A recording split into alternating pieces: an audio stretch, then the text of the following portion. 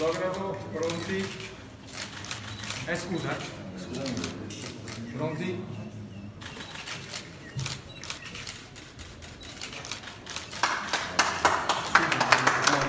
È stato il Ministro dell'Ambiente Sergio Costa ad inaugurare questa mattina a Santa Maria di Castellabate una nuova caserma dei Carabinieri Forestali nella storica dimora ottocentesca di Villa Matarazzo.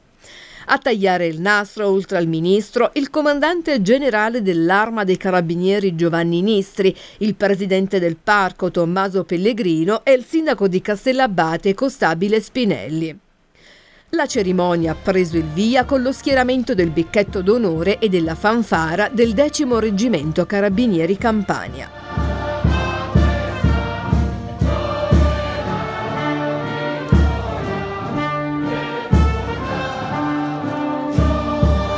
Oggi si rafforza la sicurezza ambientale, intesa però come prossimità ambientale. Come ho avuto modo di dire, i carabinieri forestali che sono presenti nel Cilento hanno il primo mandato di essere vicino al cittadino, per accompagnare il cittadino secondo il percorso di tutela ambientale e assicurare al cittadino onesto che verrà perseguito il cittadino disonesto. Ma dato che il cittadino onesto, e non lo dico retoricamente, è il 99%, il loro scopo è principalmente quello di tutelare questo cittadino, quello là che si comporta correttamente, e aiutarlo a non andare oltre la legge, che è il sistema che a noi ci sta a cuore, non reprimere, ma fare in modo che non ci sia nulla da reprimere, perché ci si è mantenuti tutti nella cosiddetta normalità. Come vede il futuro del Cilento, mi scusi?